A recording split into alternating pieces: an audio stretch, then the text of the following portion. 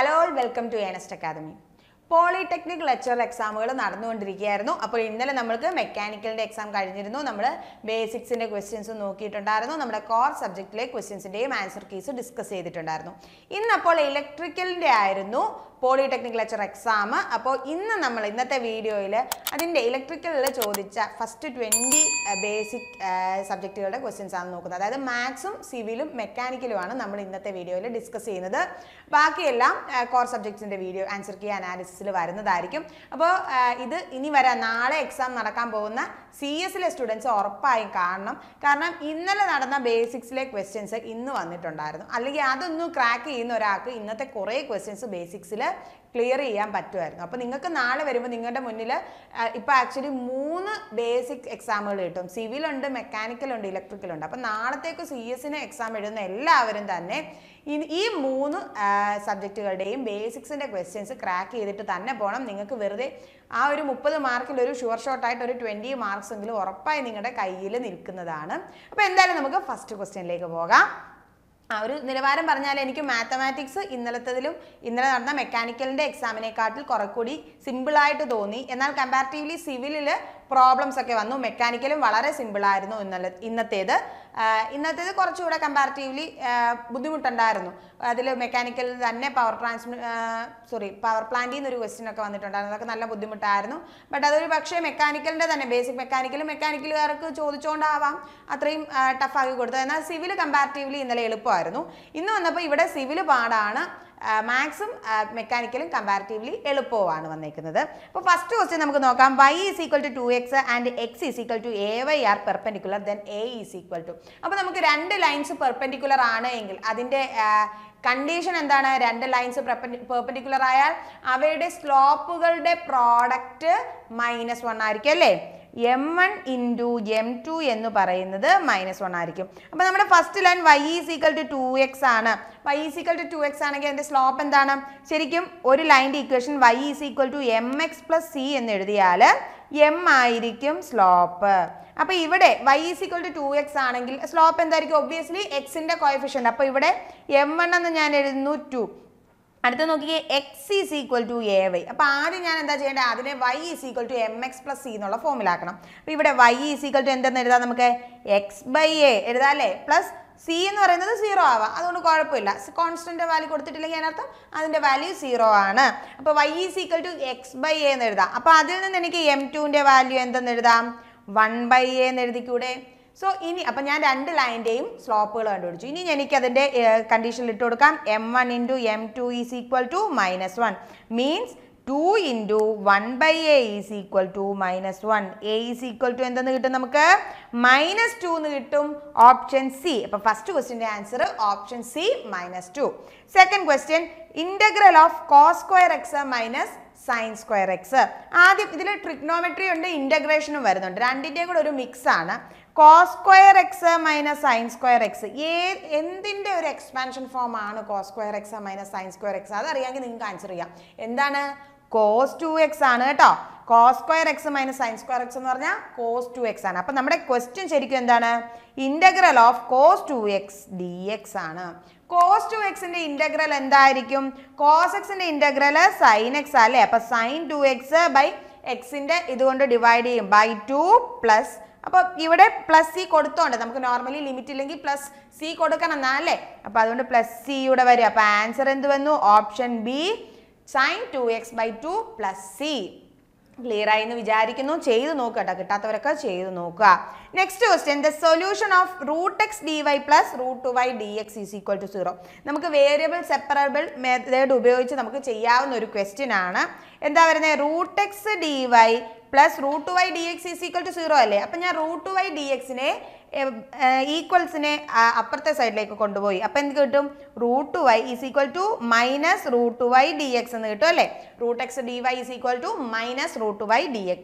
ഇനി ഇതിനെ എനിക്ക് വേരിയബിൾ സെപ്പറബിൾ ചെയ്യാമല്ലോ അല്ലേ? വൈയുടെ ടേംസ് എല്ലാം ഒരു സൈഡിൽ കൊണ്ടുവരുന്നു, എക്സിൻ്റെ ടേംസ് എല്ലാം മറ്റേ സൈഡിൽ കൊണ്ടുവന്നു. So dy/√2y = -dx/√x. √x എന്ന് പറഞ്ഞു കഴിഞ്ഞാൽ എന്താണ്? x⁻⁴ അല്ലേ? അതുകൊണ്ട് തന്നെ എനിക്ക് എന്ത് എഴുതാം? y⁻⁻² dy = minus of X raise to minus 1/2 dx. ഇങ്ങനെ എഴുതിക്കൂടെ? ഇനി എനിക്ക് രണ്ട് സൈഡും ഇൻ്റഗ്രേറ്റിംഗ് ബോത്ത് സൈഡ്സ് ഡയറക്റ്റ് ആയിട്ട് ചെയ്യാലോ. ഒരു എ റൈസ് ടു എക്സിൻ്റെ ഇൻ്റഗ്രൽ എന്താ? A raise to X plus 1/x+1 അതല്ലേ? അതിലൊന്നും ഡൗട്ട് വരേണ്ട കാര്യമില്ലേ? അപ്പോൾ y raise to minus 1/2 plus 1/-1/2 plus 1 is equal to minus X raise to 1/2 minus 1/2 plus 1/-1/2 plus 1. 1 minus 1/2 എന്താ? 1/2 എന്ന് കിട്ടും അല്ലേ? y raise to 1/2 is equal to minus X raise to 1/2 ഞാൻ വളരെ സ്പീഡിലാണ് പോകുന്നത്, നിങ്ങൾ ചെയ്ത് നോക്കും. അപ്പോൾ ഇത് തന്നെ ആയിരിക്കും കിട്ടുന്നത്. y റൈസ് ടു 1/2 എന്ന് പറഞ്ഞാൽ √y. 1/2 ഡിനോമിനേറ്ററിലുള്ളത് റെസിപ്രോക്കൽ ആകുമ്പോൾ മുകളിൽ പോകുമ്പോൾ എന്ത് കിട്ടും? നമുക്ക് 2√y is equal to minus 2√x എന്ന് കിട്ടും. ഈക്വൽസിന് ഇപ്പുറത്ത് കൊണ്ടുവരുന്നു, ലെഫ്റ്റ് സൈഡിലേക്ക് കൊണ്ടുവരുന്നു. അപ്പോൾ എന്ത് കിട്ടി? 2√y plus 2√x is equal to 0. എനിക്ക് 0 അല്ല വരേണ്ടത്, നമുക്കൊരു കോൺസ്റ്റന്റ് വരും, പ്ലസ് സി വരും. അപ്പോൾ അതുകൊണ്ട് തന്നെ നമുക്കിവിടെ കോൺസ്റ്റന്റ് കൊടുക്കാം, plus is equal to C എന്ന് കിട്ടും. എനിക്ക് 2 കോമൺ എടുക്കാം. അപ്പോൾ എന്ത് കിട്ടി? √y plus √x is equal to c/2. c/2 എന്ന് പറഞ്ഞാൽ വേറൊരു കോൺസ്റ്റന്റ് ആയിരുന്നു, അതുകൊണ്ട് ഞാൻ റാൻഡം ആയിട്ട് ഒരു c എന്ന് പറയുന്ന ഒരു കോൺസ്റ്റന്റ് തന്നെ ഇട്ടു. So answer is √y plus √x is equal to c. Answer ഏതാ വരേണ്ടത്? Option A. Third question answer option A ആണ്. ക്ലിയർ ആയെന്ന് വിശ്വസിക്കുന്നു. Next question, derivative of sine inverse of sine X. വളരെ എളുപ്പമാണ്. ഇവിടെ ട്രിഗ്നോമെട്രി ഡെറിവേഷനോടെ കമ്പയർ ചെയ്താണ് ചോദിച്ചേക്കുന്നത്, കമ്പൈൻ ചെയ്താണ് ചോദിച്ചേക്കുന്നത്. Sine inverse of sine X എന്താണ്? ഏതൊരു ട്രിഗ്നോമെട്രിക് ഫംഗ്ഷന്റെ ഇൻവേഴ്സ് ഓഫ് ആ ട്രിഗ്നോമെട്രിക് ഫംഗ്ഷൻ എന്ന് പറഞ്ഞാൽ എന്ത് തന്നെയാണ്? ആ വേരിയബിൾ ആണല്ലേ. Sine inverse of sine X is equal to X.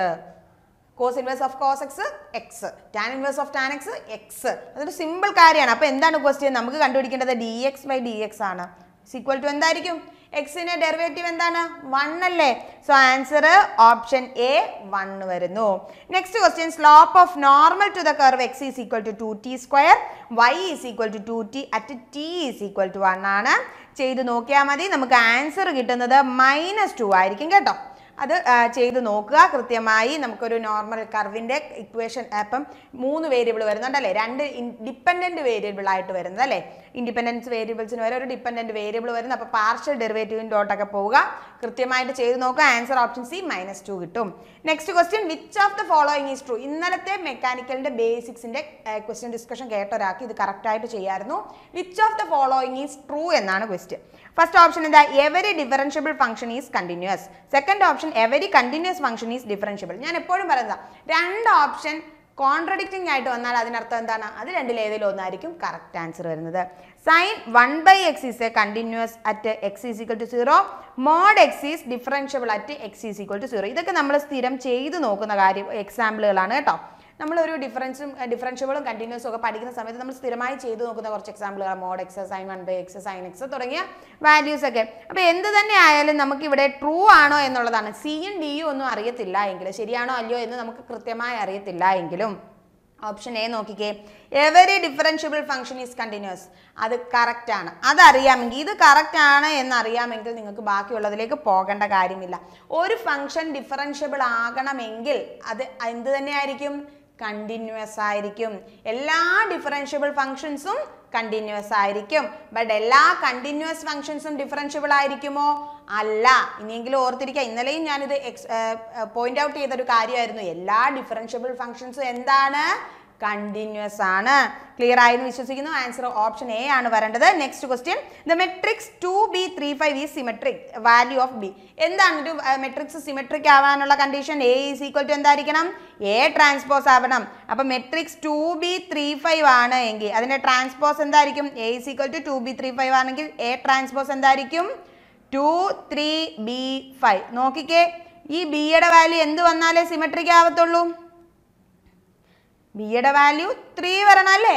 ബിയുടെ വാല്യൂ 3 വന്നാലല്ലേ സിമെട്രിക് ആവൂ. സോ അതുകൊണ്ട് തന്നെ ആൻസർ എന്താണ്? Option A, answer 3. Option A 3 ആണ് ആൻസർ വരുന്നത്. വളരെ സിമ്പിൾ ആയിരുന്നു. സിമെട്രിക്കിന്റെ കണ്ടീഷൻ അറിഞ്ഞാൽ മാത്രം മതിയായിരുന്നു. കിട്ടിയെന്ന് വിചാരിക്കുന്നു. Next question, the minor of 2 in the matrix is -5. Then the value of b. ഒരു 3/3 മെട്രിക്സ് ഒക്കെ തന്നിരിക്കുന്നത്. പക്ഷേ ക്വസ്റ്റ്യൻ എളുപ്പമാണ്, കാരണം ദ മൈനർ ഓഫ് 2 എന്നാണ് പറയുന്നത്. നമുക്ക് ഈ 2ന്റെ മൈനർ ആണ് കണ്ടുപിടിക്കുന്നത്. മൈനർ എന്ന് പറഞ്ഞാൽ എന്താണ്? ഇത്ര എലമെന്റ് വരുന്ന ഒരു മെട്രിക്സിന്റെ ഡിറ്റർമിനന്റ് ആയിരിക്കും മൈനർ ആയിട്ട് വരുന്നത്. അപ്പം 3, 4, 5b. ഇതിന്റെ ഡിറ്റർമിനന്റിന്റെ വാല്യൂ ആണ് -5 എന്ന് പറയുന്നത്. നമുക്ക് ചെയ്തു നോക്കാം. ഡിറ്റർമിനന്റ് എങ്ങനെയാണ്? ക്രോസ് മൾട്ടിപ്ലൈ ചെയ്താൽ പോരെ. അപ്പോൾ 3b minus 4 into 5 20 is equal to -5. 3b is equal to 20 ഈക്വൽസിന് അപ്പുറം പോകുന്നു. അപ്പോൾ എന്തായി? 20 minus 5 is equal to 15. So obviously b is equal to എന്താണ്? 5 അല്ലേ? ആൻസർ ഏതാണ്? Option A 5. ക്ലിയർ ആയി എന്ന് വിചാരിക്കുന്നത്. വളരെ എളുപ്പമാണ് ഈ ക്വസ്റ്റ്യനുകളൊക്കെ. ഇതിന്റെ ആൻസർ എന്താ? Option A 5. Next question, A coefficient of x cube in x plus 1/x the whole raised to 5. ഇതൊരു കുറച്ചൊരു ട്രിക്കാണ്. നമുക്കറിയാം ബൈനോമിയൽ എക്സ്പാൻഷൻ വെച്ചിട്ട് nc0 x raised to n plus nc1 x raised to n minus 1 y plus nc2 x raised to n minus 2 y square ഇങ്ങനെയല്ലേ പോകുന്നത്. അപ്പോൾ ഇവിടെ നമുക്ക് പെട്ടെന്ന് തന്നെ x raised to 5 ആവാറുണ്ട്, x raised to 3 ആവാറുണ്ട്. അപ്പോൾ എന്താണ്? n minus 2 കൊടുത്താൽ മതിയായിരിക്കും അല്ലേ? 5 minus 2 3 വരും എന്ന് നമ്മൾ വിചാരിക്കും. പക്ഷേ പ്രശ്നം രണ്ട് ടേമും എക്സിലാണ്. നോക്കിക്കേ നമ്മൾ ഓക്കെ, നമുക്കപ്പോൾ ഇവിടുത്തെ നോക്കിയാൽ nc0 x raised to nc0 അല്ലല്ലോ, n എവിടെ എത്ര? 5 അല്ലേ? അപ്പം 5c0 x raised to 5 plus 5c1 x raised to 4 വരും അല്ലേ? ഇൻറ്റു ബി വരണ്ടേ? ബി ആയിട്ട് ഇവിടെ അല്ലേ? y ആയിട്ട് ഇവിടെ എന്താ? 1/x അല്ലേ? 1/x കൂടെ കൊടുക്കണം. അങ്ങനെ വരുമ്പോൾ ഒന്ന് ശ്രദ്ധിച്ചേ, 5c1 x raised to 4 into 1/x എന്ന് പറഞ്ഞാൽ എന്തായി? ഈ ഡിനോമിനേറ്ററിലെ എക്സും മുകളിലെ x raised to 4 കൂടെ ക്യാൻസൽ ആവൂലേ? അപ്പം എന്താ? 5c1 x cube ആവത്തില്ലേ? 5c1 x cube വരുന്നു. നമ്മുടെ ക്വസ്റ്റ്യൻ എന്താ? എക്സ് ക്യൂബിന്റെ കോഎഫിഷ്യന്റാ. അപ്പോൾ ഇവിടെ അങ്ങനെ ഒരു കാര്യം കൂടെ വരുന്നുണ്ട്. ഈ എക്സും 1/xും വരുന്നതുകൊണ്ടാണ് ഈ ഒരു പ്രശ്നം. നമുക്ക് ഡയറക്റ്റ് n minus 2 5 ആണ്, അതുകൊണ്ട് അതിന്റെ കോഎഫിഷ്യന്റ് 5c2 ആണെന്ന് കൊടുക്കാൻ പറ്റില്ല. കാര്യം എന്താ? എക്സും 1/x കൂടെ ക്യാൻസൽ ആയി പോകുന്നുണ്ട് കേട്ടോ. അപ്പോൾ എക്സ് ക്യൂബിന്റെ കോഎഫിഷ്യന്റ് എന്താ? ഈ സെക്കൻഡ് ടേമിൽ തന്നെ നമുക്ക് എക്സ് ക്യൂബ് കിട്ടി. കോഎഫിഷ്യന്റ് 5c1 ആണ്. 5c1 എന്താണ്? 5 ആണല്ലേ? അപ്പോൾ ആൻസർ ഓപ്ഷൻ എ 5 ആണ്. ക്ലിയർ ആയി എന്ന് വിശ്വസിക്കുന്നു. നെക്സ്റ്റ് ക്വസ്റ്റ്യനിലേക്ക് പോകാം. sin 30 cos ആയിരുന്നു കേട്ടോ. cos 15 plus cos 30 sin 15. Question തെറ്റിച്ചു. ഓക്കെ, ടൈപ്പ് ചെയ്ത് തെറ്റി. അപ്പോൾ ക്ലിയർ ആയി. ഇതും ഇന്നലെ മാത്സിന് ചോദിച്ച സെയിം ക്വസ്റ്റ്യൻ ആണ്. sin x cos y plus cos x sin y ഫോർമുലയാണ്. sin x cos y plus cos x sin y. ഇതെന്താണ്? എന്തിന്റെ ഫോർമുലയാണ്? എന്തിന്റെ expansion ഫോർമുലയാണിത്? sin x plus y യുടെ എക്സ്പാൻഷൻ അല്ലേ? sin x plus y യുടെ എക്സ്പാൻഷൻ ആണ്. sin x plus y ആണെങ്കിലോ ഇവിടെ എക്സിന്റെ അവിടെ 30 പ്ലസ് y യുടെ അവിടെ 15. സോ ആൻസർ എന്ത് കിട്ടി? sin 45. sin 45 എന്താണ്? 1/√2 അല്ലേ? ഡൗട്ട് ഉണ്ടോ? ഇല്ല. സോ ആൻസർ ഓപ്ഷൻ എ 1/√2 ആണ്. അപ്പോൾ അതായത് എനിക്ക് തോന്നുന്നു ഒരു 10 ക്വസ്റ്റ്യനിൽ കൂടുതൽ ട്രിഗ്നോമെട്രിക് ആയിരുന്നു ഇമ്പോർട്ടൻസ് കൊടുത്തത്. ഈ 10 ക്വസ്റ്റ്യനിലും ഒരു 8ഓളം ക്വസ്റ്റ്യനുകൾ വളരെ സിമ്പിളായി തന്നെ നമുക്ക് ചെയ്തെടുക്കാവുന്ന ക്വസ്റ്റ്യനുകളായിരുന്നു. നിങ്ങൾ ക്ലിയർ ആക്കിയെന്ന് ഞാൻ വിശ്വസിക്കുന്നു. നെക്സ്റ്റ് നമുക്ക് സിവിലിന്റെ ക്വസ്റ്റ്യൻസ് നോക്കാം. First question, portion of A brick obtained by cutting A brick length vice into 2 portions. അതായത് ഇതാണ് നമ്മുടെ ബ്രിക്ക് എങ്കിൽ ഇതിനെ ലെങ്ത് വൈസ് കട്ട് ചെയ്ത് 2 പോർഷൻസ് ആക്കിയ അത്തരം ബ്രിക്ക് പീസുകളെ എന്ത് പറയുന്നതെന്നാണ്. ക്ലോസർ ഉണ്ട്, ക്വീൻ ക്ലോസർ ഉണ്ട്, കിങ് ക്ലോസർ ഉണ്ട്, ബ്രിക്ക് ബാറ്റ് ഉണ്ട്. ഏതാണ് answer? Answer option B Queen closer ആണ്. ക്ലിയർ ആയി എന്ന് വിശ്വസിക്കുന്നു. അവിടെ ആ ലെങ്ത് വൈസ് എന്നുള്ളതാണ് നിങ്ങൾ ശ്രദ്ധിക്കേണ്ട കാര്യം. അടുത്തത്, an offset is laid out at 30 degree from it's true direction on the field. Find the resulting displacement of the plotted point on the paper in a direction parallel to the chain line, given that the length of offset is 25 meter and the scale is 10 meter to 1 centimeter. Okay, അപ്പോൾ ഇത് കുറച്ച് ലെങ്തിയാണ്, problematic ആണ്. Civil സൈഡിൽ സർവേയിൽ നിന്നാണ് ചോദ്യം വന്നിരിക്കുന്നത്. Answer വരുന്നത് എ ആണ് കേട്ടോ. 1.25 സെൻറ്റിമീറ്റർ ആണ് ആൻസർ വരുന്നത്. നെക്സ്റ്റ് ക്വസ്റ്റ്യനും നമുക്ക് ലെവലിംഗിൽ നിന്നാണ്. സർവേയിങ്ങിൽ തന്നെ ചെയിൻ സർവേയിൽ നിന്നും ലെവലിംഗിൽ നിന്നും രണ്ടിടത്തു നിന്നാണ് ചോദ്യം വന്നിരിക്കുന്നത്. The consecutive readings taken by at points A B C D with a dumpy level at A single station R 5.21, 3.92, 4.12 and 7.42. Reduced level at A is 100 meter. Reduced level of the point D is എന്നാണ് ചോദിച്ചിരിക്കുന്നത്. അപ്പോൾ ഇതിൻ്റെ ഈ ഒരു reading എടുത്ത പോയിന്റിലേക്കുള്ള reduced ലെവലാണ് നമുക്ക് കണ്ടുപിടിക്കേണ്ടത്. ഇത്രയും പോർഷൻ ഒന്ന് കട്ട് ചെയ്തേക്കണേ. അപ്പോൾ എന്തായാലും അതിൻ്റെ ആൻസർ വരുന്നത് സി ആണ്. ചെയ്ത് നോക്കിയാൽ മതി കേട്ടോ. 97.79 ആണ് ആൻസർ വരുന്നത്. നെക്സ്റ്റ് ക്വസ്റ്റ്യനിലേക്ക് പോകാം. Workability of fresh concrete is measured. ഇന്നലത്തെ ക്വസ്റ്റ്യനിൽ, അതായത് ലാസ്റ്റ് മെക്കാനിക്കലിൻ്റെ ക്വസ്റ്റ്യനിൽ വർക്കബിലിറ്റി ഓഫ് സിമെൻറ്റ് എങ്ങനെ ഇൻക്രീസ് ചെയ്യാമെന്നായിരുന്നു. ഇത്തവണ ചോദിച്ചിരിക്കുന്നത് workability of fresh concrete measure ചെയ്യുന്ന ടെസ്റ്റ് ഏതാണെന്നാണ്. നമ്മൾ സിവിലിൽ പല ടൈപ്പ് ഓഫ് ടെസ്റ്റുകൾ പഠിക്കുന്നുണ്ട്, സൗണ്ട്നെസ് ടെസ്റ്റുകൾ, അങ്ങനെ പല ടൈപ്പ് പഠിക്കുന്നില്ല. അതിലെ വർക്കബിലിറ്റി ഓഫ് കോൺക്രീറ്റ് മെഷർ ചെയ്യുന്ന ടെസ്റ്റാണ് ചോദിച്ചിരിക്കുന്നത്. ആൻസർ ഓപ്ഷൻ ഡി ആണ്, സ്ലം ടെസ്റ്റ് ആണ് കേട്ടോ. ക്ലിയർ ആയിട്ട് അതൊരു സിമ്പിൾ ക്വസ്റ്റ്യൻ ആണ്, സ്ഥിരം ചോദിക്കുന്ന ഒരു ക്വസ്റ്റ്യൻ ആയിരുന്നു. Increase in volume of A given mass of sand due to the presence of moisture. നമ്മൾ സാൻഡിൽ എന്തെങ്കിലും പഠിച്ചിട്ടുണ്ടെങ്കിൽ നമ്മൾ ഒരിക്കലും മറക്കാൻ സാധ്യതയില്ലാത്തൊരു ക്വസ്റ്റ്യൻ തന്നെയാണിത്. സാൻഡിലേക്ക് വെള്ളം ഒഴിക്കുമ്പോൾ അതിൻ്റെ വോളിയം കൂടുന്നു. ആ പ്രോസസ്സിനെ എന്താണ് പറയുന്നത്? ബൾക്കിംഗ് അല്ലേ? ക്ലിയർ ആയിട്ട് എല്ലാവരും തെറ്റിക്കാതെ തന്നെ ചെയ്തു എന്ന് ഞാൻ വിശ്വസിക്കുന്നു. ബൾക്കിംഗ് ആണ് കേട്ടോ. സാൻഡിലേക്ക് വെള്ളം ആഡ് ചെയ്യുമ്പോൾ, മോയ്സ്ചർ ആഡ് ചെയ്യുമ്പോൾ ഉണ്ടാകുന്ന അതിൻ്റെ ആ ഒരു വോളിയം ഇൻക്രീസ്, നമുക്ക് ആ പേര് കേൾക്കുമ്പോൾ തന്നെ അറിയാം അല്ലേ, ബൾക്കായി എന്നുള്ളത് അല്ലേ, ബൾക്കിംഗ്. ക്ലിയർ ആയി എന്ന് വിശ്വസിക്കട്ടെ. നെക്സ്റ്റ് നമുക്ക് സിവിലിൻ്റെ 5 ക്വസ്റ്റ്യൻസും കഴിഞ്ഞു. അത് കഴിഞ്ഞ് നമുക്ക് മെക്കാനിക്കലിൻ്റെ 5 ക്വസ്റ്റ്യനിലേക്ക് പോകാം. ഫസ്റ്റ് തന്നെ which is not an IC engine എന്നാണ് ചോദിച്ചിരിക്കുന്നത്. ഇന്റേണൽ കമ്പഷൻ എഞ്ചിൻ അല്ലാത്തത് ഏത്? ഇതിൽ 2 സ്ട്രോക്കും 4 സ്ട്രോക്കും നിങ്ങൾ IC ആയിട്ട് പഠിച്ചിട്ടുണ്ടാകും. ബട്ട് റോട്ടറി എഞ്ചിൻ എവിടെ വരുമെന്ന് നമുക്കൊരു ഡൗട്ട് ഉണ്ടല്ലേ. പക്ഷെ നിങ്ങൾ നോക്കി, ഈ സ്റ്റീം എഞ്ചിനിൽ എപ്പോഴും എക്സ്റ്റേണൽ കമ്പഷൻ എഞ്ചിനാണ്. അപ്പോൾ അത് ഒബ്വിയസ്ലി ഇന്റേണൽ കമ്പഷൻ എഞ്ചിൻ അല്ല. അതുകൊണ്ട് തന്നെ നമുക്ക് ആൻസർ എന്ത് കൊടുക്കാം? Option D, steam engine. Okay, next question നോക്കാം. What is the function of the carburettor in A gasoline engine? Petrol എഞ്ചിനിൽ കാർബുറേറ്റർ എന്തിനാണ് എന്നുള്ളതാണ്. IC എഞ്ചിൻസിന്റെ ബേസിക് ആയിട്ടുള്ള ക്വസ്റ്റ്യനുകളാണ് ഇതൊക്കെ. എന്തിനാണ് പെട്രോൾ എഞ്ചിനിലെ കാർബുറേറ്ററിന്റെ ആവശ്യകത? പെട്രോൾ എഞ്ചിനിൽ നമ്മൾ എഞ്ചിനിലേക്ക് കൊടുക്കുന്നത് എയർ ഫ്യൂവൽ മിക്സ്ചർ ആണ് അല്ലേ. അപ്പോൾ ആ എയറിനെയും ഫ്യൂവലിനെയും കൃത്യമായി മിക്സ് ചെയ്യാൻ ഉപയോഗിക്കുന്ന ഡിവൈസാണ് കാർബുറേറ്റർ. സോ ആൻസർ എന്ത് വരും? Option C, to mix the fuel with air four combustion. Clear ആയി എന്ന് വിശ്വസിക്കുന്നു. Next question. Which of the following is the most common fuel used in thermal power plants? Thermal power plants ഉപയോഗിക്കുന്ന ഏറ്റവും common ആയിട്ടുള്ള fuel ഏതാണെന്നാണ്. അത് ഏറ്റവും വലിയൊരു confusion വരാത്തതിൻ്റെ main കാരണം ഫോർച്ചുനേറ്റ്ലി ഓപ്ഷൻസ് സിമ്പിൾ ആയിരുന്നു. ഓപ്ഷൻസിൽ നിന്ന് തന്നെ നമുക്ക് മനസ്സിലാക്കാൻ പറ്റുമായിരുന്നു ആൻസർ. നാച്ചുറൽ ഗ്യാസസ് കൊടുക്കാൻ ബുദ്ധിമുട്ടാണ്. ന്യൂക്ലിയർ ഫ്യൂവൽ വന്നാൽ അത് ന്യൂക്ലിയർ പവർ പ്ലാന്റ് ആയി മാറിയേനെ. വിൻഡ് എനർജി ആണെങ്കിൽ അത് വിൻഡിന്റെ പവർ പ്ലാന്റ് അല്ലേ, നമ്മുടെ റിന്യൂവബിൾ എനർജി സോഴ്സുകളുടെയൊക്കെ കാര്യത്തിൽ വരിക വിൻഡ് ആണെങ്കിലും കാര്യങ്ങളിലോട്ടും ഒക്കെ പോയേനെ. അപ്പൊ പിന്നെ ആകെ വരുന്ന ഒരു ഓപ്ഷൻ ഏതാ? ഓപ്ഷൻ ബി, കോൾ അല്ലേ. അപ്പൊ ക്ലിയർ ആയി എന്ന് വിശ്വസിക്കുന്നു. Next question. What is the purpose of A spark plug in A 4 stroke IC engine?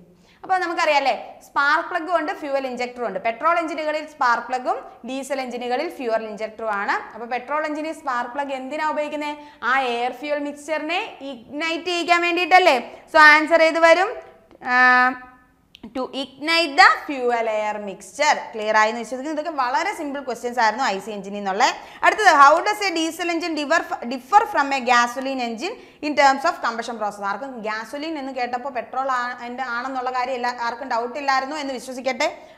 അങ്ങനെ ഒരു ഡൗട്ട് വന്നാൽ കഷ്ടമായി പോയനെ കേട്ടോ. എന്തായാലും എല്ലാവർക്കും അറിയാമെന്ന് ഞാൻ വിശ്വസിക്കുന്നു. ഗ്യാസോലിൻ എന്ന് പറഞ്ഞാലും പെട്രോൾ തന്നെയാണ്. അപ്പം ഡീസൽ എഞ്ചിനും പെട്രോൾ എഞ്ചിനും തമ്മിലുള്ള പ്രധാനപ്പെട്ട ഡിഫറൻസ് ആണ് ചോദിച്ചിരിക്കുന്നത്. Gasoline engines have higher compression ratio ആണോ? അല്ല, ഡീസൽ എഞ്ചിനുകൾക്കാണ് കംപ്രഷൻ റേഷ്യോ കൂടുതൽ.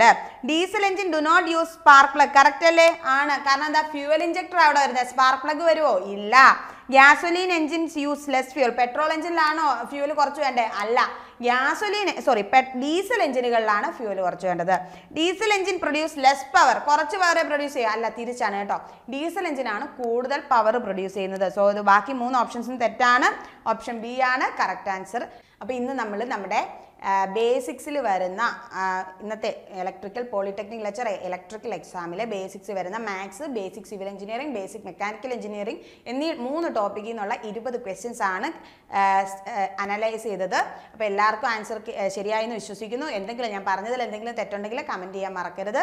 അപ്പം ബാക്കിയുള്ള ഫുൾ ആൻസർ കീയുടെ വീഡിയോ നെക്സ്റ്റ് ഉറപ്പായി എണസ്റ്റ് അക്കാദമി അപ്പ് ചെയ്യുന്നതായിരിക്കും.